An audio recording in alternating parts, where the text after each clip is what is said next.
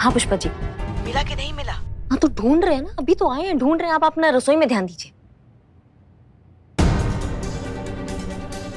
Switch किधर है?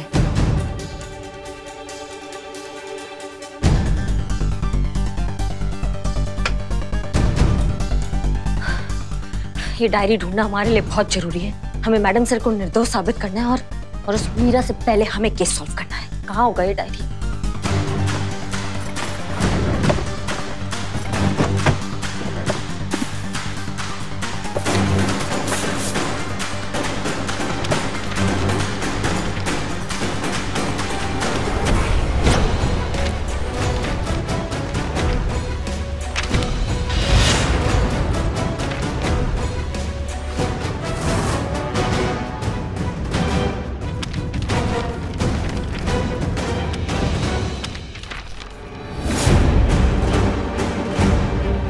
तो ये सारा बवंडर, पुराना खुंदक निकाला जा रहा है मैडम सर से, प्रतिशोध लिया जा रहा है।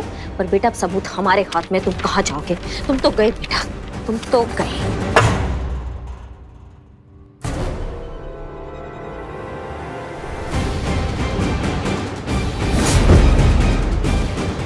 सेठ ने कहा था ये जरूर आएगी। बस 1 घंटा सिर्फ तुमको रोक लूं, उसके बाद हसीना मलिक का काम हमेशा हमेशा के लिए खत्म। तुमने एकदम कमाल का आइडिया दिया था। मैंने लड़के के पिताजी को चेक दे दिया है, वो लड़के को समझा रहे हैं, लेकिन इन लोगों को कैसे समझाएं और यहाँ से भगाएं? रुकिए,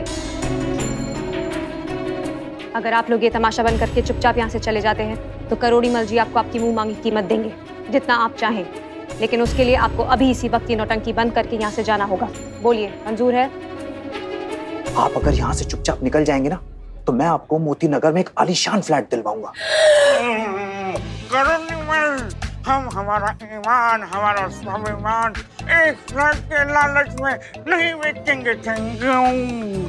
हमें 2 फ्लैट चाहिए विद गार्डन।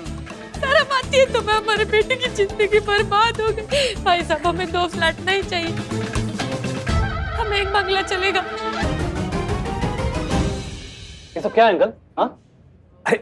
अरे बेटा शगुन समझ लो, इस छोटी सी रकम को रख लो, जो कुछ भी हुआ है उसे भूल जाओ और खुशी खुशी अपनी सगाई कराओ। आप हमें रिश्वत दे रहे हैं? हाँ? अरे नहीं बेटा, कहा ना शगुन है। आप इसको रखिए। अंकल, हर कोई बिकाऊ नहीं होता, याद रखिएगा। बर्तन चाहे सोने का हो या मिट्टी का, आपको देखिए मक्खी खाने का शौक नहीं हमें। पापा,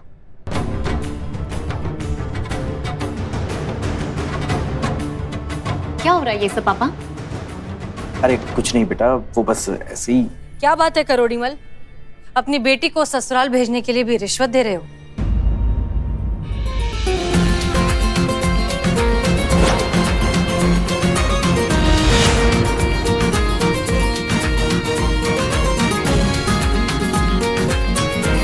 तुम?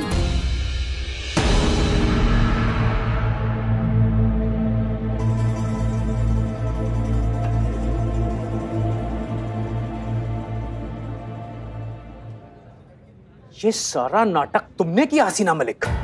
मेरी बेटी को बदनाम करने के लिए इतनी घटिया चाल चली तुमने?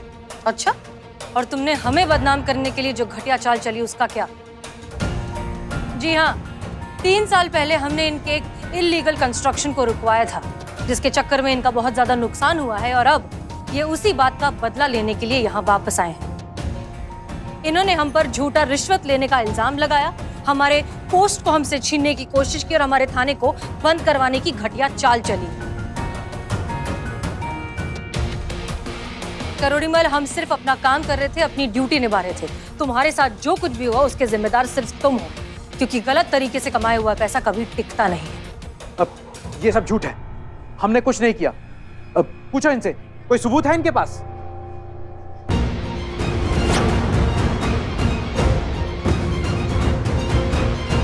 सबूत यहाँ है।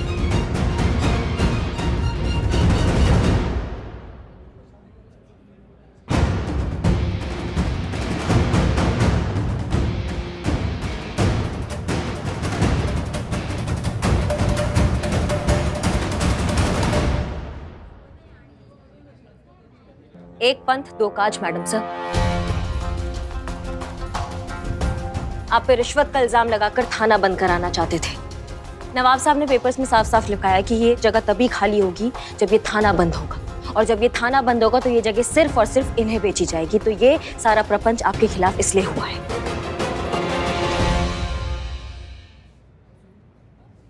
सोचा भी नहीं था कि आप ऐसे निकलेंगे डैड। रियल लाइफ हीरो थे आप मेरे। प्राउडली कहती थी सबसे कि मेहनत और ईमानदारी से जमीन से उठकर आसमान छूना सीखना है तो मेरे डैड से सीखो। पर आपने तो मुझे ही रॉन्ग प्रूफ कर दिया डैड। ऐसा मत कहो बेटा। मत कहिए मुझे बेटा। आज के बाद ना मैं आपकी शक्ल देखूंगी, नहीं आप मेरे सामने आने की कोशिश कीजिएगा। ऐसा मत कहो बेटा। तुम हमारी सब कुछ हो, हमारी दुनिया हो। अगर तुमने ही मुंह फेर लिया हम नहीं जी पाएंगे बेटा, हम मर जाएंगे। मैं करप्ट इंसान के साथ नहीं रह सकती, और तब तो हरगिज नहीं जब वो मेरे डैड हो।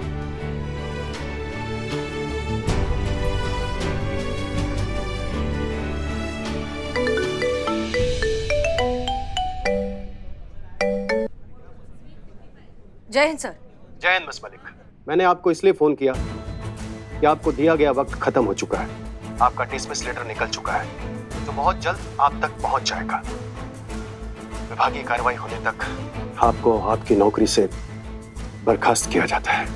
सर लेकिन आप एक बार हमारी बात सुन लीजिए। यहाँ पर डीएसपी साहब का फोन है। हाँ मुझे दीजिए। सर एक सेकंड, कोई आपसे बात करना चाहता है। हेलो डीएसपी साहब, मैं करोड़ीमल बोल रहा हूँ। मैं अपने सारे गुनाह कबूल करना चाहता हूँ। हसीना मैडम से दुश्मनी निकालने के लिए मैंने उन्हें रिश्वत के झूठे जुर्म में फंसाया। ये सारी साजिश मेरी थी। राजेश मेरा ही आदमी है। हमने उसे पटाखे ने पैसे देकर भेजा था। हम चाहते थे कि हसीना मैडम रिश्वत के जुर्म में जेल चली जाए। हमें हमारा जुर्म कबूल है। हसीना मलिक का कोई कसूर नहीं है, सारा कसूर हमारा है। हम सब जानते हैं। अरे भाई ऐसी बात है तो हसीना मलिक जी की बर्खास्तगी हम अभी रुकवाते हैं। हसीना मैडम हमें गिरफ्तार कर लीजिए। बेईमानी की जिंदगी बहुत जी चुके, हम ईमानदारी की सजा काटना चाहते हैं।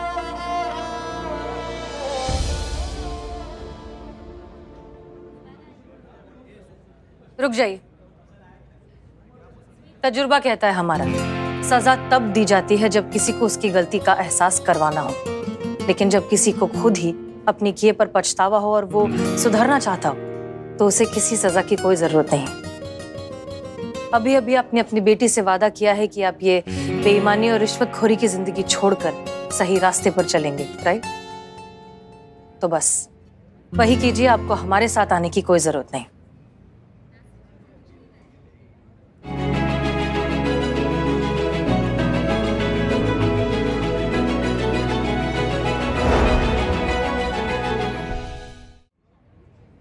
और हाँ, आप एक चीज हमेशा याद रखिए कि कीमत हमेशा फूल की होती है, डाली की नहीं। आज इस लड़की ने जितनी हिम्मत दिखाई है वो सच में बहुत काबिले तारीफ है। इतनी ऑनेस्ट और बहादुर लड़की आपको बहुत मुश्किल से मिलेगी, इसलिए हमें लगता है कि आप लोगों को शादी कर लेनी चाहिए। आपने बिल्कुल ठीक कहा मैडम, मैं समझता हूँ और ये शादी जरूर होगी।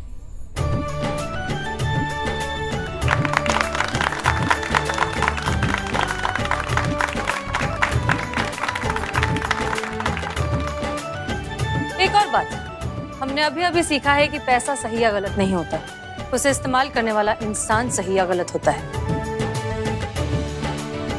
और ये बात कभी भूलिएगा मत। जी बहुत बहुत धन्यवाद मैडम। Thank you ma'am. आप और आपकी टीम के लिए ये तो बनता है।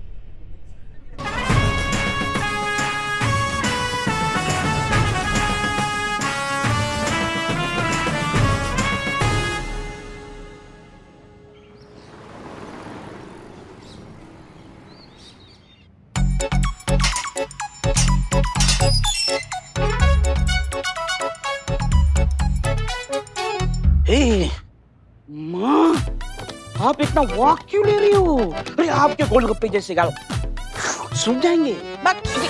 क्या हुआ? ओह, डेली रिपोर्ट। पुष्पा जी आप खबरदार है, जिम्मेदार है, सदाबहार है, तो ये डेली रिपोर्ट मीरा जी की आपका कुछ नहीं बिगाड़ सकती, उसमें आपकी कंप्लेंट हो ही नहीं सकती। बिल्ले, तुमको याद नहीं है पिछली बार मीरा मैडम ने हमारे खिलाफ रिपोर्ट बनाई थी? हाँ। अब की बार भी अगर ऐसा किया तो आपकी रिटायरमेंट थोड़ी सी जल्दी हो जाएगी। सर आप टेंशन मत लो, कुछ नहीं होगा। अरे ऊपर से वो चुड़ैल है ना, डायन। हाँ आपकी बहू करिश्मा, वो भी तो है ना अंदर, डेंजर है। नहीं, मगर उनको ऐसी आदत ही नहीं ना, वैसे पीठ पीछे नहीं वार करती। हाँ, वो सीधा मुंह पे।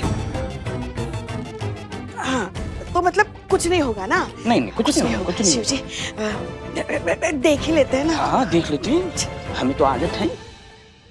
करिश्मा सिंह, डेली रिपोर्ट बन गई, हमें डीएसपी सर को सबमिट करनी है। जी मैडम सर।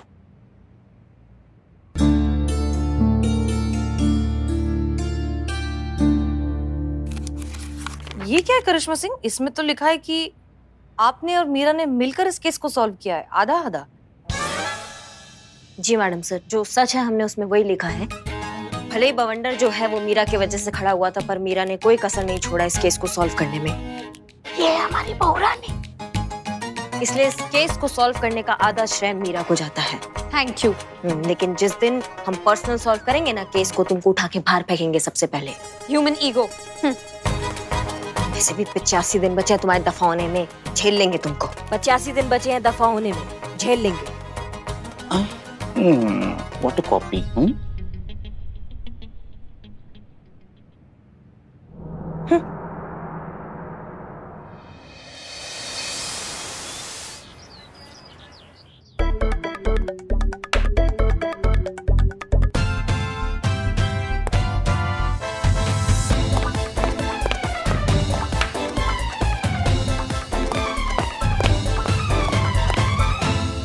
Madam sir.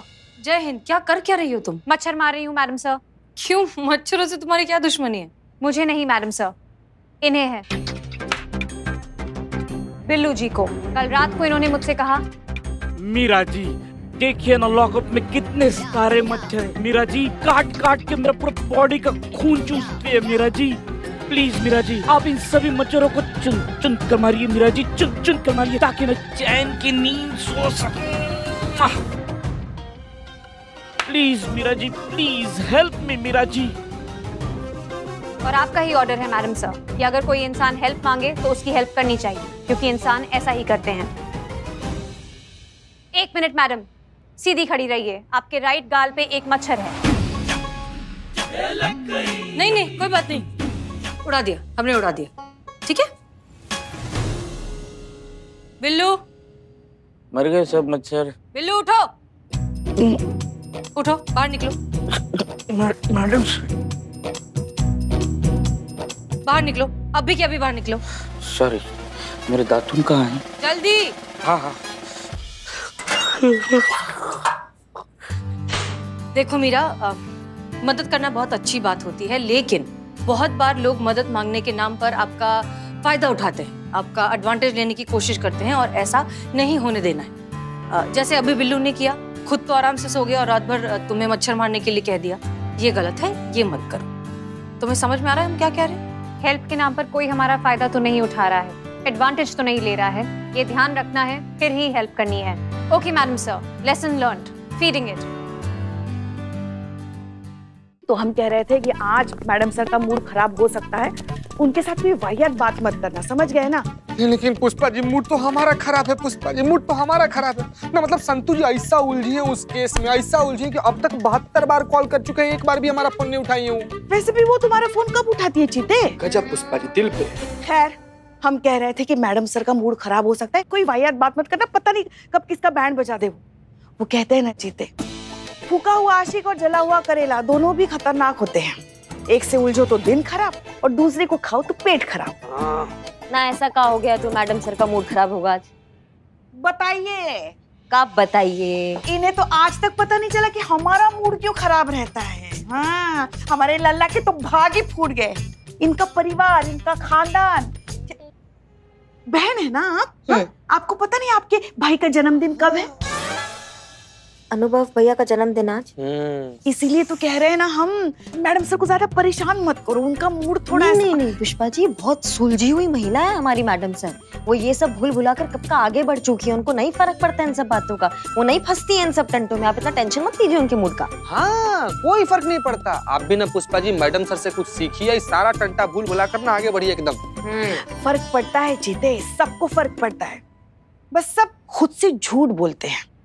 झूठ से याद आया पुष्पा जी, हमको समझ में नहीं आ रहा है हम क्या बोलेंगे आज। नहीं, आज भी हम लेट हैं। हाँ, तुम चिंता मत करो, हमारे पास है बहाना। क्या बहाना है? झूठ बोलने की जरूरत ही नहीं पड़ेगी अगर आप ड्यूटी पे टाइम पर आएंगी। मैडम सर, हम तो वक्त पे निकलते, यही लेट निकलती है।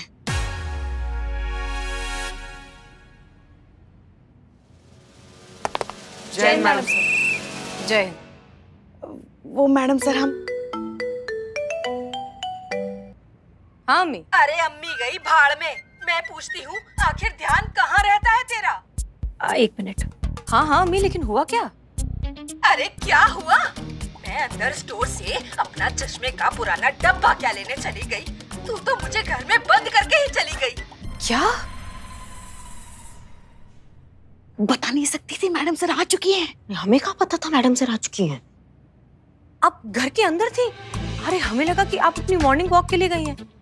आप अभी भी घर के अंदर हैं? अरे तो और कहाँ जाऊंगी? बाहर इतना बड़ा ताला जो मार के गई है, यहीं होंगी ना।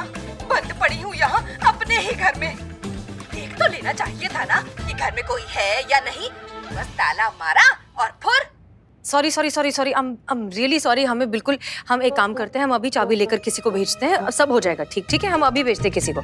सॉरी, प्लीज नाराज मत होना। हाँ तो जल्दी भेज किसी को। मीरा। Yes madam sir. तुरंत हमारे घर जाओ, हमारी अम्मी घर के अंदर बंद हो चुकी है और चाबी हमारे पास है।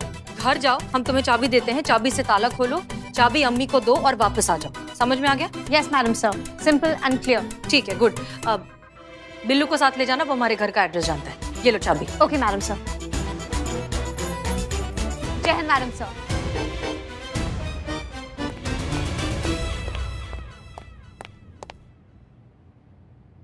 पुष्पा जी, FIR रजिस्टर लेकर हमारे केबिन में आइए। जी मैडम सर। भाग गई। हाँ? मेरी बीवी घर से भाग गई मैडम। तो आपका मतलब है कि आपकी बीवी लापता है? अपनी मन की तसल्ली के लिए ऐसा कह सकते हैं मैडम, पर वो तो भागी गई मैडम। आपकी बीवी का कहीं कोई अफेयर वगैरह था किसी से? अपनी मन की तसल्ली के लिए ना भी कर सकते हैं मैडम, पर मैडम जो हुआ ना उसे झुकला नहीं सकते हैं। मेरा मन नहीं मान रहा मैडम, क्योंकि मैं उससे बहुत ज्यादा प्यार करता था मैडम, बहुत ज्यादा प्यार। हमारे लिए ये जानना जरूरी है कि वो आपसे प्यार करती थी कि नहीं करती थी। क्या कि वो आपको छोड़ के गई, आप उसको छोड़ के नहीं गए। और जहाँ प्यार ही नहीं होता तो वहां तो इंसान छोड़ के ही जाता ना, पकड़ के थोड़ी रखता है। जरूरी नहीं है करिश्मा सिंह, कई बार लोग किसी मजबूरी में आकर भी छोड़कर चले जाते हैं। बिल्कुल बिल्कुल बिल्कुल। मतलब न जाने जाने वाले की क्या मजबूरी हो। सही कह रही मैडम सर। हाँ, वो शेर भी होता है ना मैडम सर। एक ट्रक के पीछे हम पढ़े थे कि अगर कागज पूरे हो तो कोई भी ट्रैफिक पुलिस वाला खफा नहीं होता, और जाने क्या मजबूरी रही होगी, कोई भी यूं ही बेवफा नहीं होता।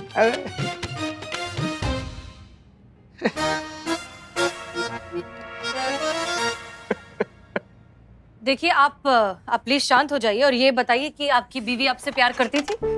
हाँ करती थी, लेकिन मैडम एक बात बताइए, अगर वो मुझसे प्यार करती होती तो मुझे इस तरह से छोड़ के जाती होती? कि मैडम वो फोन भी घर पे छोड़ के गया। मैम मुझे डर है कि कहीं क्या? कहीं मेरे ससुराल वालों ने अपनी खुंदक उस पे ना निकाल दिया मैडम। वो हमारी शादी के खिलाफ थे मैडम। ये ससुराल वाले कभी भी अपनी बेटियों को अच्छी शिक्षा नहीं देते। पत्नी अच्छी निकल जाए तो बहू खराब, और अगर बेटी की बहू अच्छी निकल जाए तो घर की बहू खराब। का लपेटे में ली है ना, दोनों बार से सिर्फ बहू खराब। हाँ तो जो है सो है ना, बहुएं होती ही ऐसी हैं। कैसी होती है? ऐसी। हाँ वही ऐसी कैसी? घर जाके आईना देख लीजिएगा, पता चल जाएगा। मैम ये सास बहू की तरह क्यों लड़ रहे हैं मैडम? गजब यार, सास बहू ही हैं ये लोग। आप कहानी बताइए आगे। आपकी बीवी का नाम क्या है?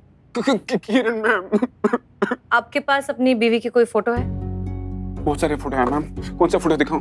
कोई भी एक दिखाइए। अच्छा, ये देखिए ma'am.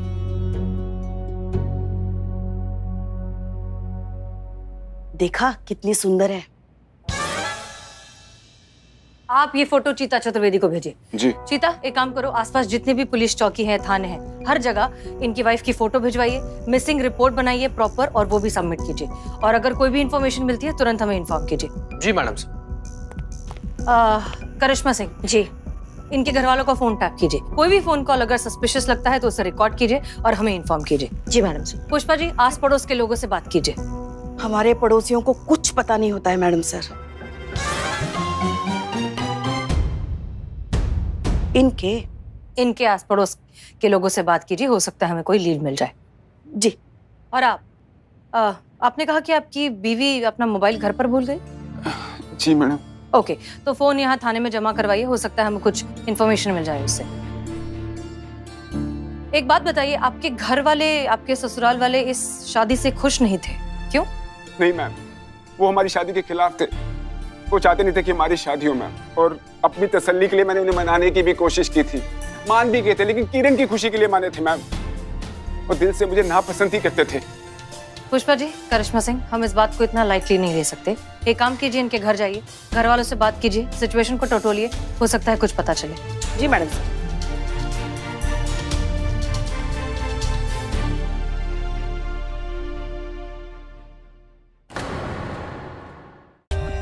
For more updates, subscribe to our channel, click the show links and enjoy watching the videos.